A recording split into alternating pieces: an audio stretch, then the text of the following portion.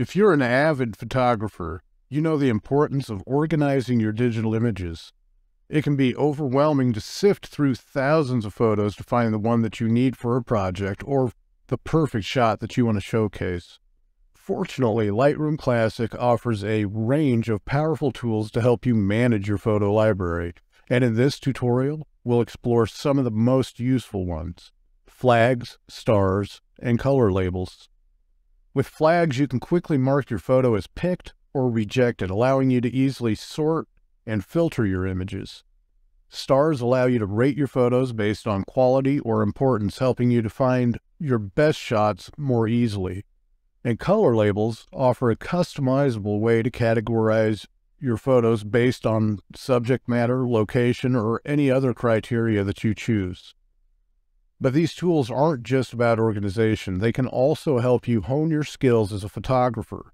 By analyzing and rating your own work, you'll gain a better understanding of your strengths and weaknesses and be able to identify areas where you can improve.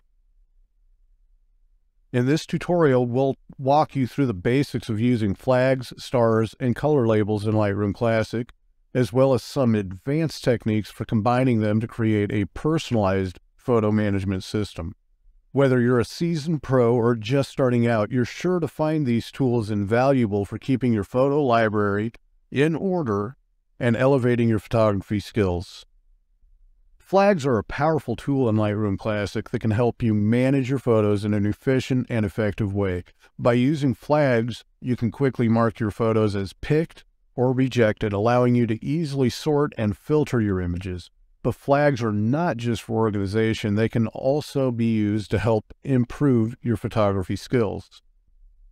Using flags is simple. In the Library module of Lightroom Classic, select the photos you want to flag and then press the P key to mark them as picks. To mark a photo as rejected, you press the X key.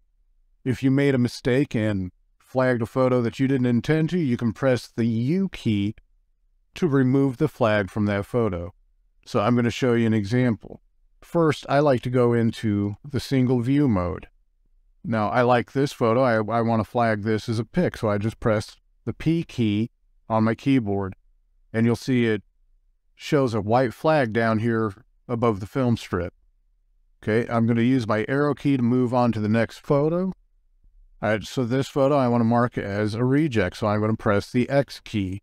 And again, you see that it highlights the black flag above the film strip.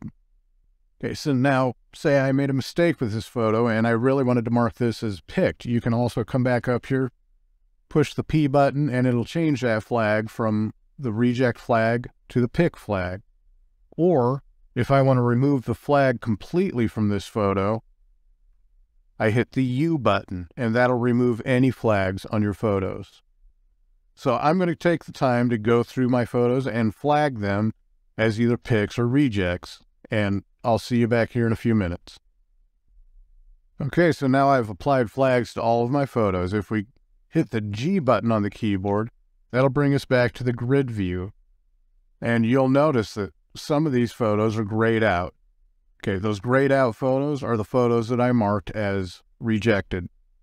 Okay, now let's say that these rejected photos were flagged as rejects because they were blurry or out of focus or just bad photos. If I want to get rid of those photos, I come up to the menu, click on Photo, and come down to Delete Rejected Photos. And that will delete them from your Lightroom catalog. Now, I'm not going to do that in this case. I'm just using this as an example, and I fully intend on editing all of these photos, so eventually I will remove the rejected flag from them.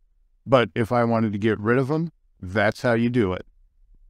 Okay, now I want to point out the flags are not just limited to marking photos as picked or rejected. You can also use them to indicate other important characteristics of your image, such as images that need further editing, images that are part of a series, or images that are potential candidates for a certain project.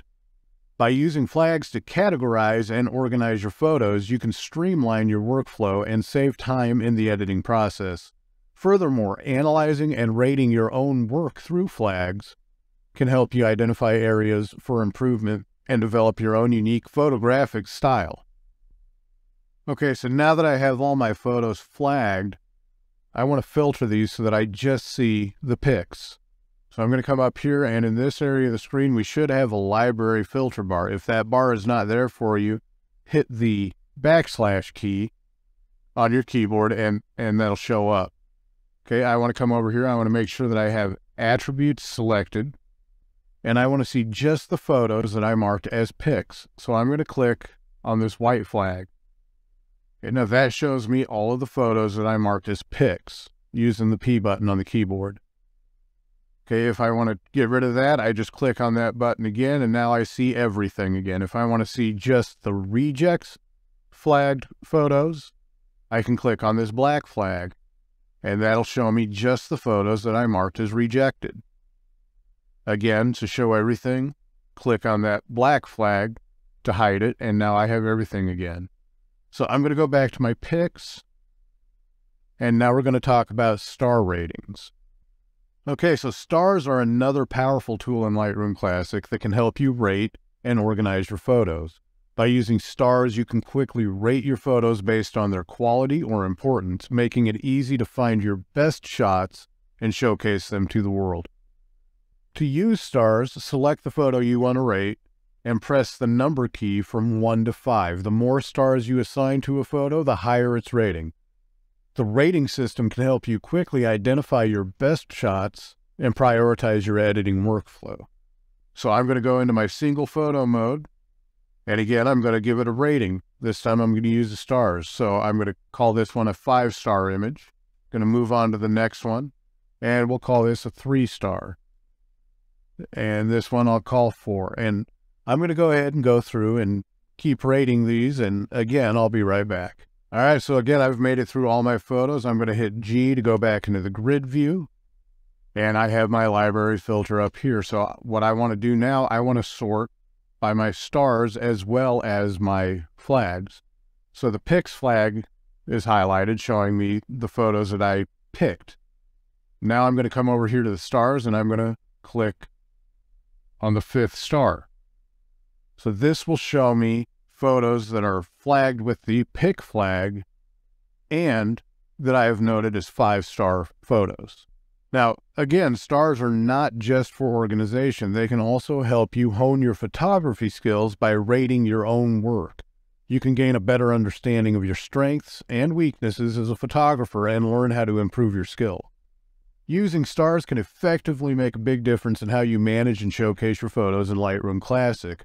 By rating your photos based on their quality or importance, you can easily find and prioritize your best shots. So now we're going to go ahead and move on to color labels. Okay, color labels are a unique and powerful tool in Lightroom Classic that can help you visually categorize and organize your photos. By assigning different colors to your photos, you can quickly and easily identify them based on their characteristics or importance.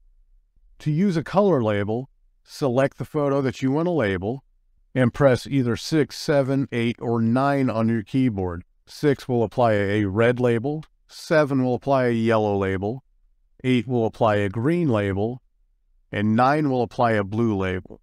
Now you can also use purple labels, but to access those you have to right-click on the photo, go to Set Color Label, and from here you can pick purple. So how I usually use this, I will set the photos that I really like to a red label. Okay, and that tells me that that's a photo that I want to further work with and edit. Okay, so now I'm going to go ahead and apply the color labels to these photos. So again, I'm going to open up in single view, and I'm going to start setting the color labels on these photos.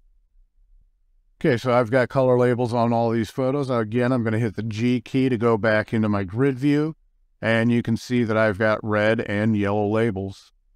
So, okay, like I said before, the red labeled photos are my favorites, and those are the ones that I definitely want to edit at a later date. Okay, and don't be tied down to using red for your favorites. You can use yellow, you can use green, or you can use blue or purple to denote your favorite photos. This is just the system that I use. So my red photos are my favorites. Now I want to see just my red photos that I have flagged as 5 stars and that I have applied a pick flag to. So Again, we can come up to this bar here. If we click the color red, it will show me just my 5-star red labeled picked photos. And this is telling me that these are my absolute favorites out of what I just uploaded. So these are the photos that I will definitely edit first. All right, so Lightroom Classic's flags, stars, and color labels are powerful tools that can help you efficiently manage and organize your photo library, prioritize your editing workflow, and express your creativity as a photographer. By using these tools together, you can create a personalized workflow that suits your needs and style and easily find and showcase your best shots. Flags, stars, and color labels are versatile tools that can be used in many different ways. You can use flags to mark your photos as picks or rejects, stars to rate your photo based on their quality or importance, and color labels to visually categorize your photos based on their characteristics or attributes. You can also create custom labeling systems based on your personal preferences and workflow. Using flags, stars, and color labels can help you become a better photographer by providing you with a better understanding of your strengths and weaknesses and helping you improve your skills and creativity.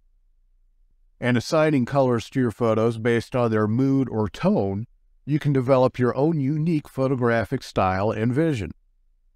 All right, so that's all I have for you today. Again, if you found this video useful, please click that like button, subscribe to the channel, and click the bell notification to be notified every time I upload a new video. Thanks for watching, and y'all have a good day.